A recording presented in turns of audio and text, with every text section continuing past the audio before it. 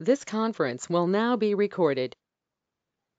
Hi, this is Karen O'Brien with FLO-2D Software, and I'm going to do a quick overview of the Levee tool that is built into the QGIS plugin. So the Levee tool uses 4 layers. It uses levee lines, elevation points with the levee membership, elevation polygons with the levee membership, and the levees. This is the levees layer that gets created.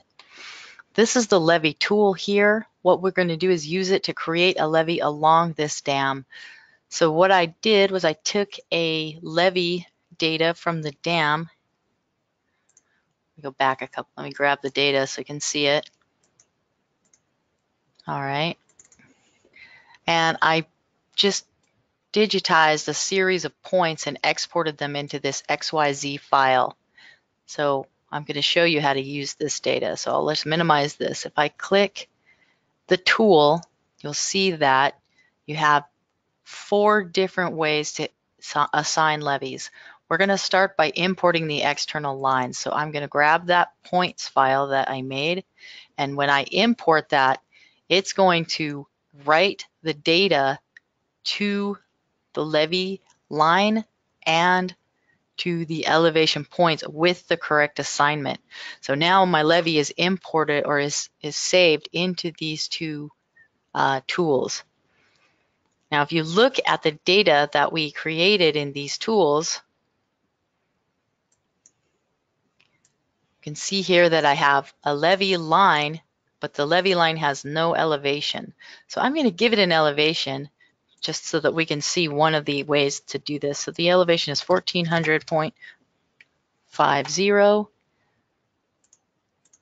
That's just the crest elevation.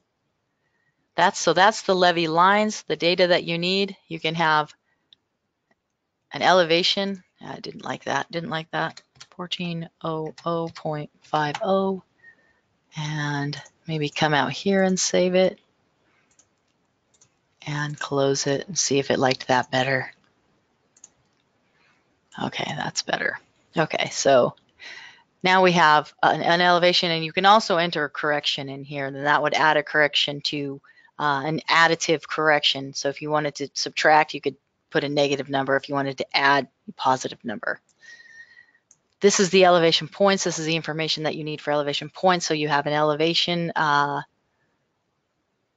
value. You could have a correction, and again, it's additive, and a levee membership. That's important.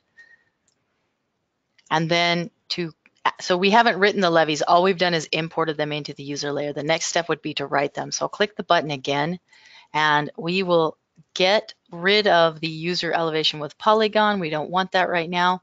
We just want, actually, let's just get rid of both of them. Let's just make our levee with a single method. So we're only going to use the levee user line and not the points. So if I click OK, it's going to write levees. And if I come down here, if you zoom in, you'll see them.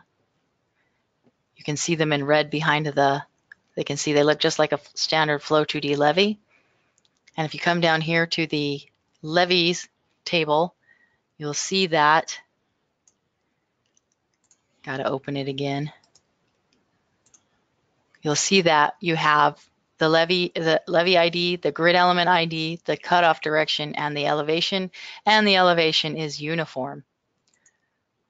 Now, if you use this other method, if you use the elevation points within a search radius and the user lines, again, the search radius doesn't have to be 10. My points are right on the line, so I can just put that to a lower value. That's probably important, and then I'll just click OK. And then now it's assigned again, and if you look at the table again, you'll see now that the values are not uniform.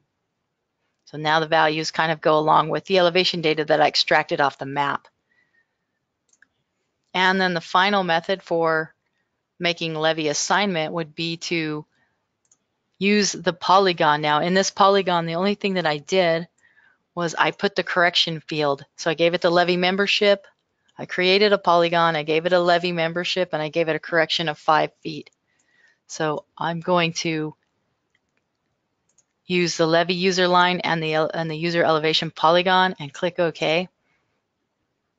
and the values are assigned. And I just want to show one more thing, that the polygon is just this polygon right here. And then again, if we look at the values, you can open your attribute table and you can see that we went from 1400.5. It used the levee line as your elevation, and it added 5 feet to that. Now let's try one more method. I'm going to close this one more time, and I'm going to click it again, and this time I'm going to use all 3 and then click OK. Again, let's change that to 3 and click OK. And now let's see what this did.